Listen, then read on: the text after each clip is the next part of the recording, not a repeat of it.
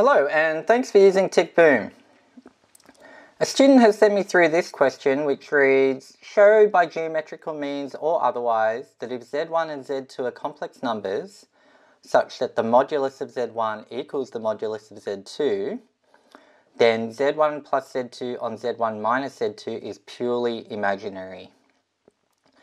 So I think the hint in this question is that we're told to show it by geometrical means, which I think is going to involve drawing up these numbers on an Argand diagram and then seeing what we can conclude, particularly using the fact that the modulus of the two complex numbers is equal.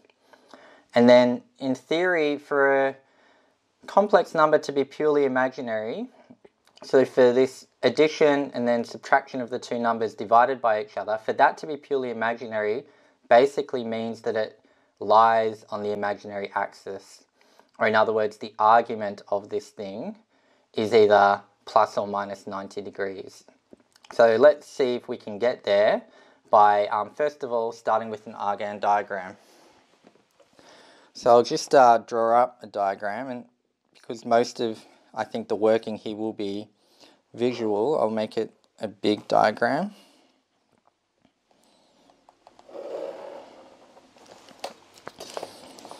So here we'll have our real plane and our imaginary axis and the origin.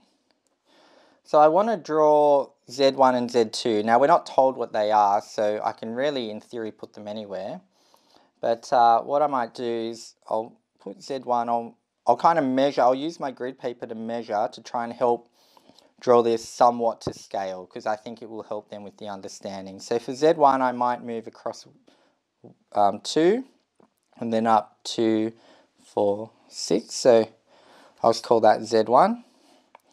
And for z2 I'll do the opposite. I'll go across 3 and up 1. So we'll go 2, 4, 6 and then up 2. So I'll call that z2. And I'll just connect those to the origin.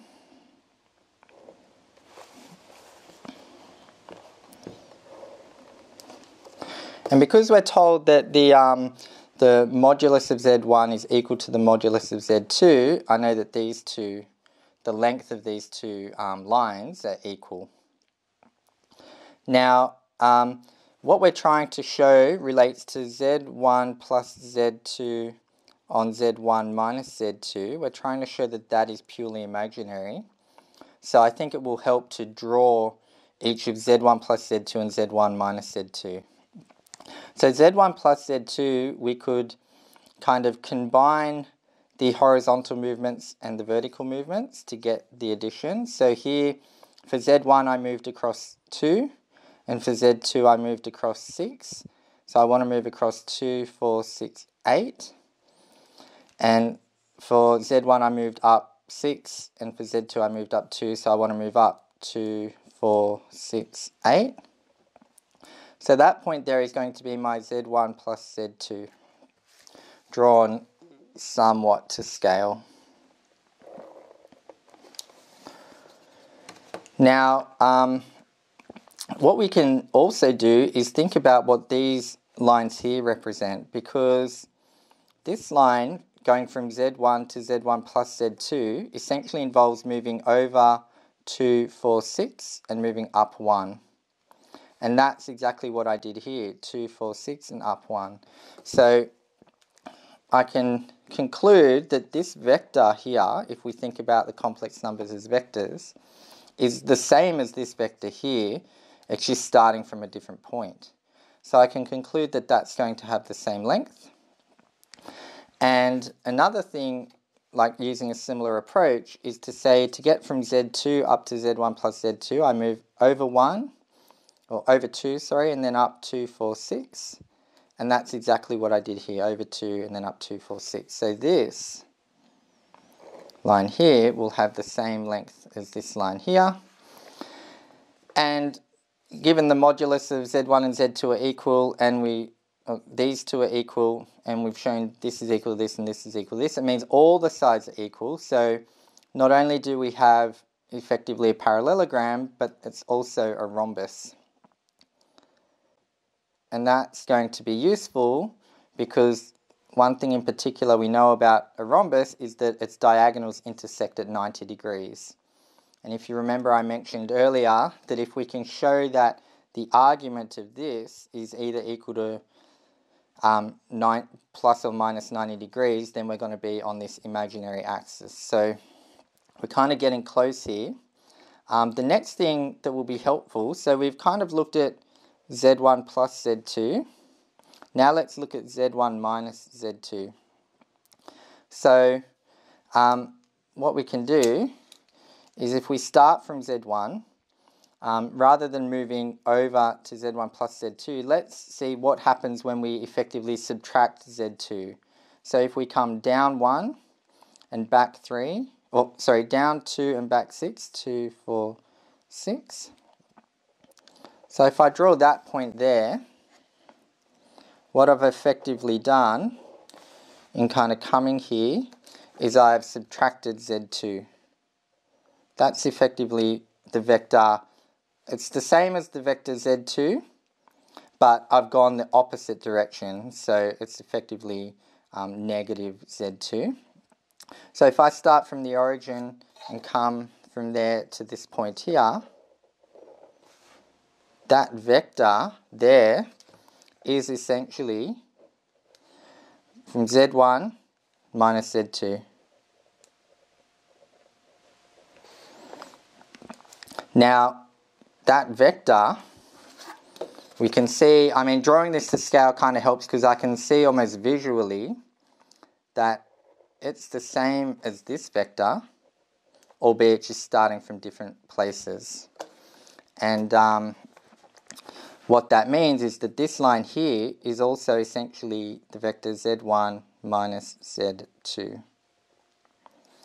And because that line is one of the diagonals of this rhombus, z1 minus z2 is one of the diagonals, and z1 plus z2 is the other diagonal, I can know that all of these angles are 90 degrees because the diagonals of a rhombus intersect, or they're perpendicular to each other. So now what we can get to is that if we think about the argument of each of these lines, so if I think about the argument of z1 plus z2, and if I think about the argument of z1 minus z2, I know that the difference between them is going to be this angle in here, and it's also going to be 90 degrees. So from there, I can start to get quite close to the outcome that I need, because I can say that the argument of, first of all, let's start with the argument of z1 plus z2. Oh, sorry, got that backwards. Let's start with the argument, first of all, of z1 minus z2, so this angle here, minus the argument of z1 plus z2. So that bigger angle minus that smaller angle is going to be equal to pi on 2. Now what I'll do, just to help get things in what will ultimately be this order, is I'll say, I'll do a negative on each side. So I'll do minus the argument of z1 plus z2 minus arg of z1 minus z2 is equal to pi on 2. Now we know that the argument of one thing minus the argument of another is equal to the argument of the ratio. So I can now say arg z1 plus z2 on z1 minus z2 is equal to, and I'll bring the negative over also, negative pi on 2. And negative pi on 2 is essentially coming to the imaginary axis just from beneath the real axis. So it's going to lie somewhere on this axis, which means it's purely imaginary because it's solely on the imaginary axis. So I think that is the proof, geometrically at least. It all started by plotting the 2 points and then plotting z1 plus z2, coming to the conclusion basically using vector thinking that this is going to be a rhombus, then plotting z1 minus z2, and then concluding that these two parallel lines must be the same vector. They must then intersect at 90, and from there you can kind of play around with your arguments and show that it's going to fall exactly on the imaginary axis. So yeah, that was an interesting question to go through. I think whenever you're given something that involves the modulus of two complex numbers being equal, you can kind of hopefully instinctively think parallelogram and maybe even rhombus. It really depends, but you can then draw conclusions from that. So we were in this question given the hint to try it geometrically. There probably is another way to prove this without the diagrams, just using the algebra of complex numbers.